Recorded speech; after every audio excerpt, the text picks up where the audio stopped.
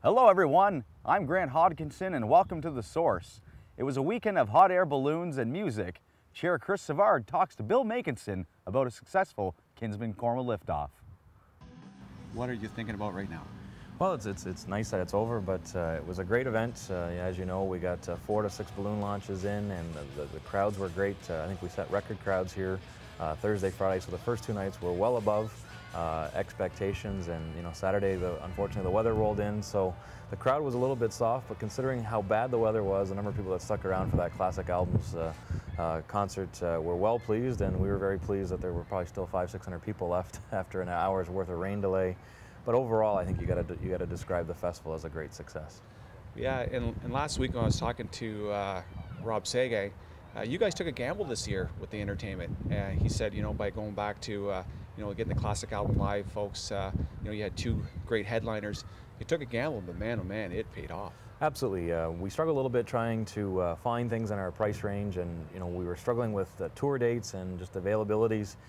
So when we did the Amanda Marshall show, quite frankly, it was above a fair bit above what we had hoped to spend for that night. And in the end, as you can tell, the numbers were great, and we're still kind of sorting through the exercise. But I think the increased attendance will help cover that budget shortfall, and Lift-Off is continuing to go strong, and we'll be back looking for next year.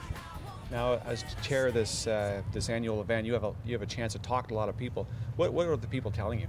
Well, I think what we're seeing is the community as a whole is getting a sense of pride and ownership of this festival. They're proud that they're able to come to Cornwall to see that sort of caliber of entertainment. As we talked about before, Amanda Marshall did 2 Canadian dates, one of them being here, because of the size and scope of the event that she wanted to do this show. So people can stay here in Cornwall, and we can bring people from the outside in. I think we put it together at a very affordable price that will rival any festival in the province.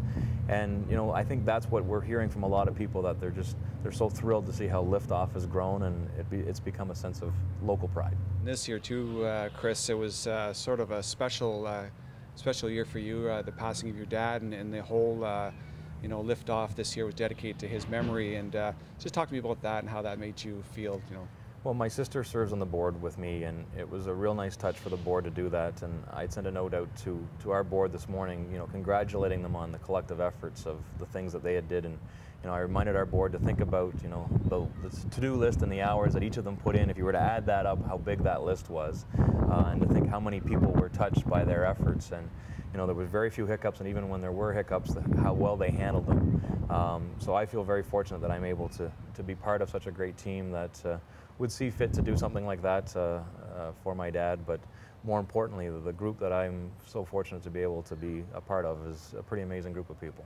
Well, congratulations to your team, everybody involved, from the sponsors to to the vendors, everybody else, and the people that showed up here. I'll give you the last word, Chris. So thank you very much. So you have the last Bill. word. Well, and as you know, you kind of hit it there. If to put an event this size together, we need to rely on so many people, whether it be the pilots, the sponsors, our board, the countless volunteers, the City of Cornwall crew, the TV Kojoko crew, and you don't want to mention a lot of people because you're fearful of forgetting them. But when you look at the amount of people that rally together to put this event together, I made a comment to the mayor this morning that this is really a rallying point for the city, and people get together, and it seems like whatever Lift-Off needs, somebody's there willing to help us. So we're very grateful to the community of Cornwall and all the support we see from TV Kojoko to help put this together. So thank you so much. Great job. We're looking forward to next year.